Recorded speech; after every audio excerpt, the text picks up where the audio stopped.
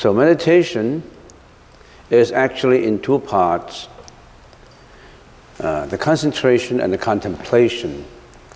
So when we talk about meditation, it's not just sitting there peacefully and relax the body, not just that. Meditation is in two major portions.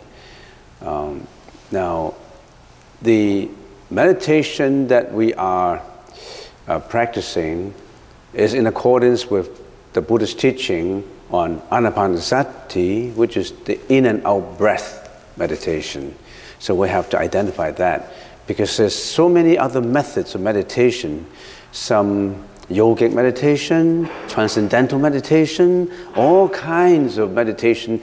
They attach terms and names to meditation.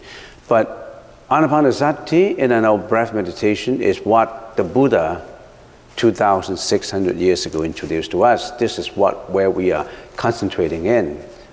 If we use the Sanskrit language, the original classical Indian language as spoken by the Buddha, it's samatha and vipassana. Samatha and vipassana. And we use concentration to translate samatha, but that's not really the right term for it. But you see, sometimes it's difficult to find the most appropriate translation to represent the meaning of some of the Sanskrit language, of some words, so we use concentration. Actually, the concentration, samatha, is to relax the body and calm down the mind to a level where you attain samadhi. Relax the body, calm the mind to a level that you arrive at samadhi. That's samatha. We just use the word concentration. It's not just to focus, to concentrate, to focus at a point. It's not just that, so keep in mind, that's the proper translation. And contemplation, this English word contemplation is the mind thinking about something, pondering about something, or something with ruminating about something. But actually contemplation is, when we use the English word contemplation, it seems to be you are watching outside and then you contemplate something outside. But actually this kind of contemplation, the Sanskrit word vipassana, is introspection. You contemplate the inside of your mind, not to outside, not going outside. But for the sake of understanding, we use contemplation, so that's what we're using. Now in concentration, as is indicated here, we use three methods to do it: counting, following, and stabilization. That's on relaxation and calming. And then once you achieve these, then you go to a higher level in which you introspect. Then you go to introspection and turning.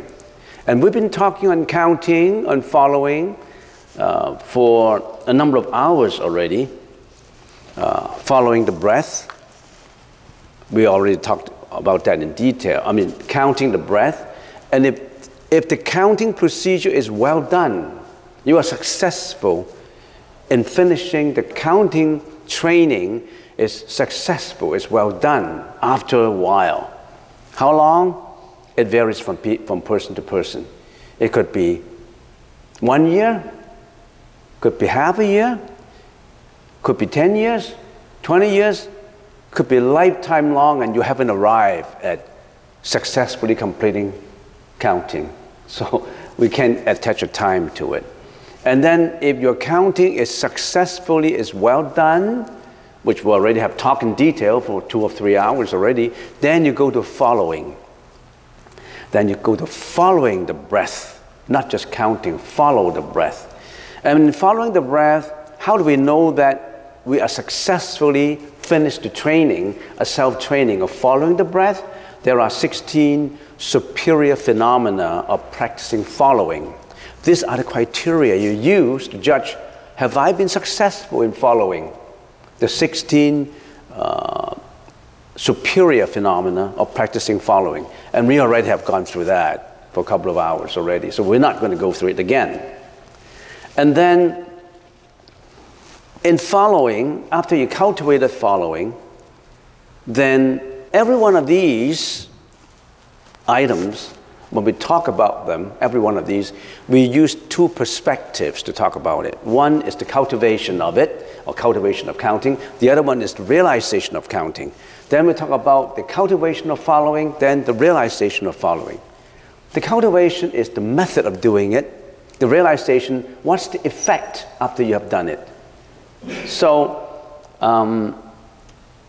last time we have we've finished the cultivation of following. Now let's get to the realization of following. When the practitioner becomes aware of the breath as now long, as now short, as now permeating the body, and now going out, the mind and the breath are in a state of mutual independence. They're related.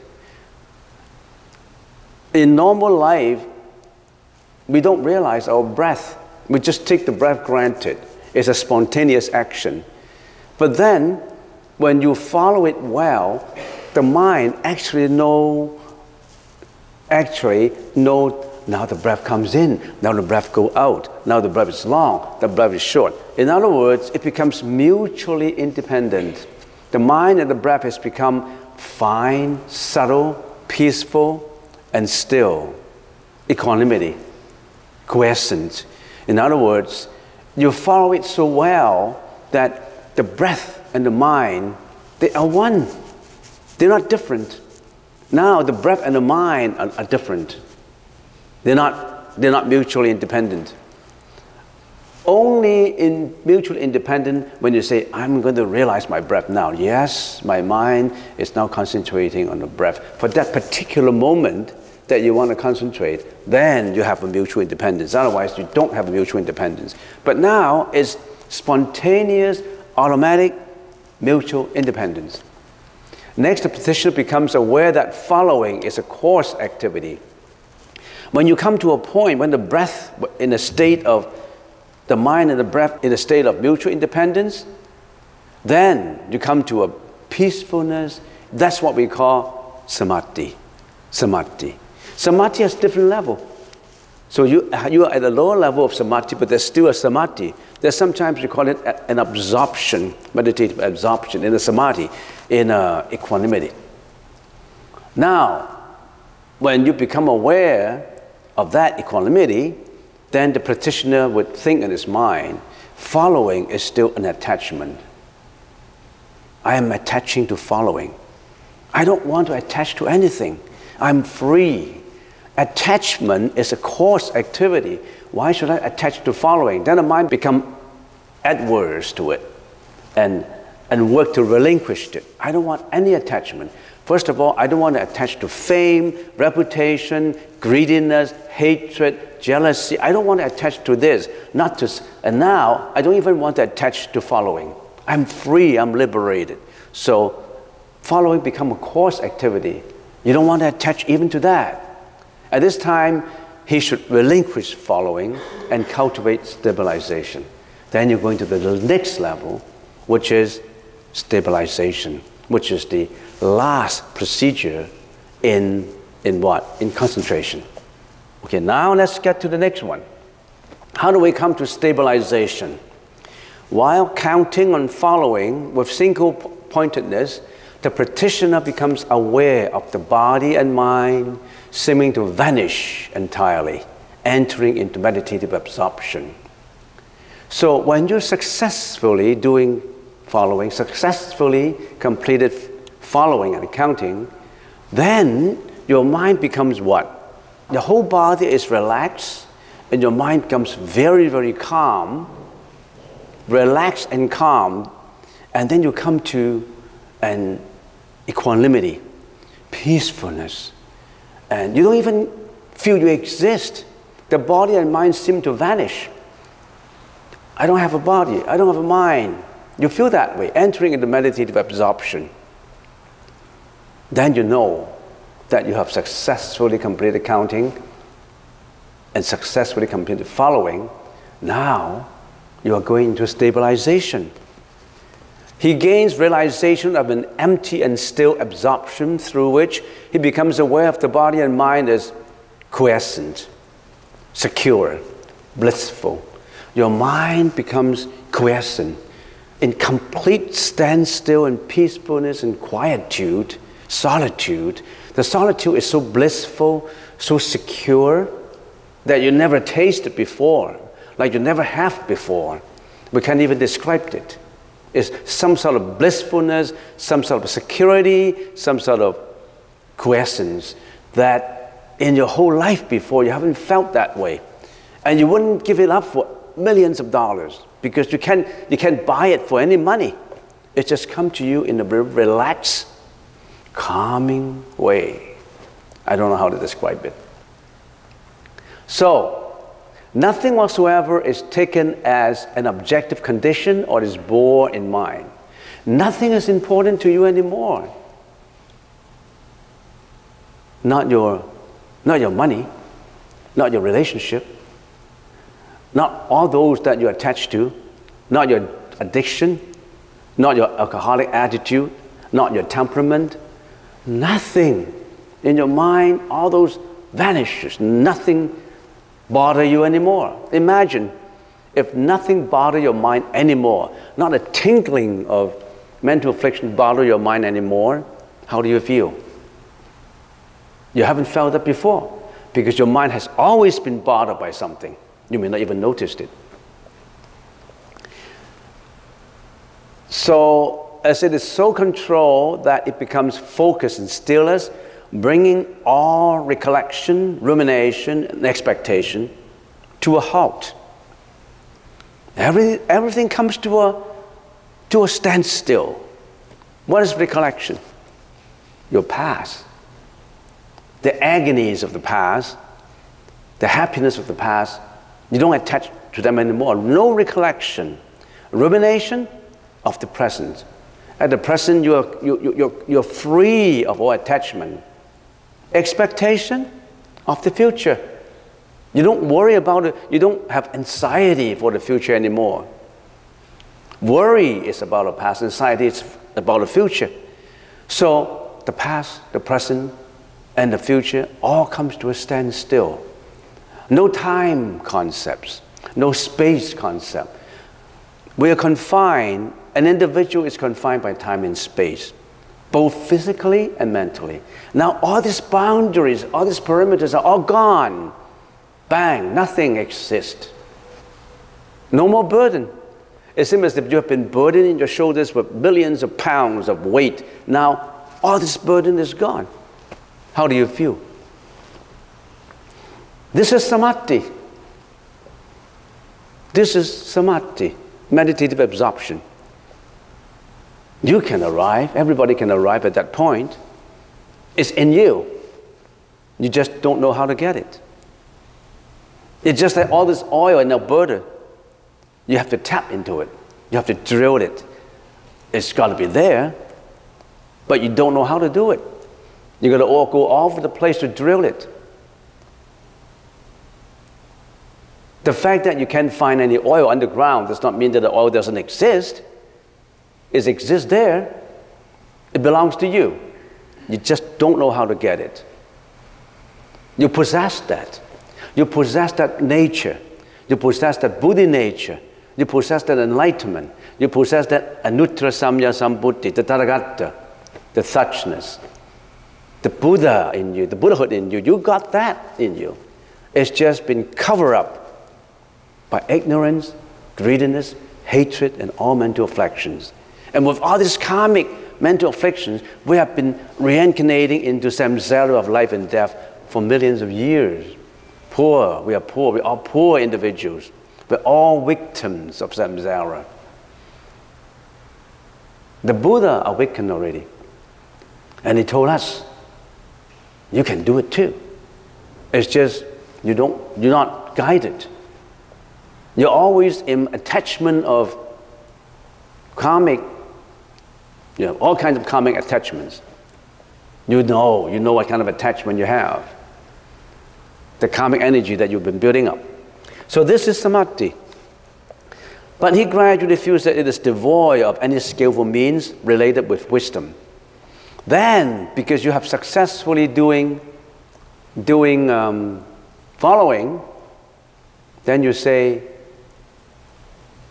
following. How is it related to the truth of the universe? How is it related to my existence? How is it related to everybody's existence? How is it related to wisdom? Previously, when we are doing following, counting, following, and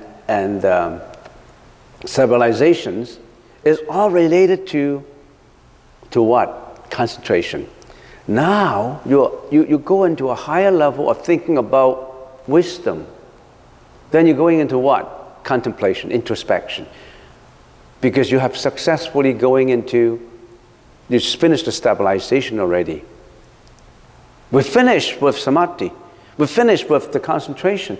In other words, we successfully have, through meditation, successfully have arrived at a relaxed body, calm mind, equanimity, quiescence, security, blissfulness. We're success in doing that. Then we get into a higher level, which is the vipassana, which is getting the truth of the universe, the truth about yourself, the truth about existence, the truth about how come everybody appear that way? What's my position in the universe? Why? Can I get out from all these? So much to venture into that if you're at that point, you don't want to give up. At that point, you're not interested in fame and reputation anymore. You are not interested in money anymore. You're not interested in relationship anymore. You are only interested in pursuit of spiritual wisdom, which would elevate you for elimination, for liberation, a free, totally free liberation from samsara. Okay. Now the practitioner's mind is immersed in absorption. This absorption is the same as samadhi. In samadhi, he begins to introspect his fine and subtle in and out breath as a wind in the midst of space. It's still the breath. The breath is still there. So as I said, breath is the basic. If you haven't practiced and successfully well done in your breath, you lost the basic. You still feel the breath. But the breath is not breath anymore. It seems to be some wind in the universe, in the middle of space. In the middle of space, it seems to be just, I have no body. I have just a feeling of a wind in space. I'm not me. He also begins to introspect all the 36 categories of his own body are devoid of substantiality.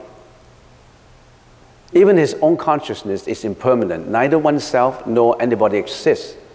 So in other words, he could actually see, because it's an internal introspection, he could actually see, for some people, all the organs inside his body. He sees his own bone, flesh, skin, heart, kidney. He actually sees them in the body.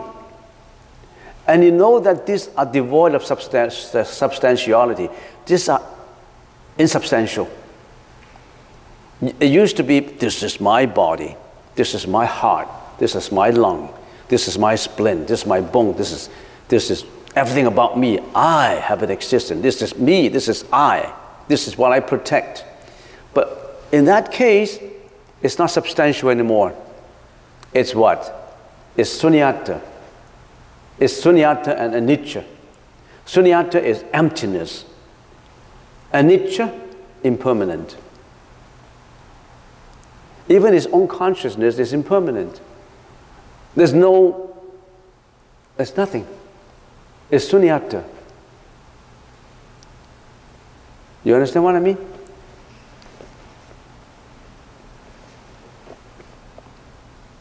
Of course, we don't understand.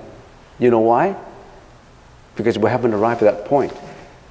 We only understand from what the Buddha told us. This is what the Buddha told us. How could we understand? We're not there yet. If you haven't been to Victoria, It does not matter how I describe Victoria to you. You can only understand in words, in my description. You haven't really truly understood Victoria unless you step on shore. This is the Parliament building, or this is the shoreline, these are the buildings. You actually have arrived there to understand. But it does not mean that you don't need any knowledge about Victoria. We got this knowledge from the Buddhists talking about it, but we haven't been there yet. But the Buddha said, you will be there if you're doing all this. Do you want to be there? Most people say, I don't know. They just keep on going, reincarnation and reincarnation. Life and death, life and death, and life and death. Suffering, sickness, as I said, what is usually a normal person's time dimensions? The past, the present, and the future. What is the past? We think of yesterday as the past. 1 year ago, 2 years ago, 3 years ago. The most recent past is at birth. The remote past is many lifetimes ago. Yesterday is not past enough. 10 years ago is not past enough. At birth, when you were a baby, is that past enough? We consider as a recent past. Your past at birth. What is your future? What is your future? Your recent future. Everybody has that recent future. Death. That's your recent future, right? What is in between? What is in between? You know. What is in between? For sure. Aging. Right? Right? Can you refute that? No, I'm not aging. I'm always going to, I don't know how you call it. Exercise myself, keeping myself young, and facelift, and what else? Cosmetics, ointment, perfume. Does not matter. You're always aging. We're always aging. So now you are in introspection, and you think about life, not just concentration anymore. You successfully complete concentration. Now you think about the Buddha realized anuttara samya sambuddhi, and he got out, he was liberated from life and death. He's not going into another round of reincarnation. I don't want to go into another round of life and death. I know if I go through another life and death, I'll be suffering as if I'm suffering now.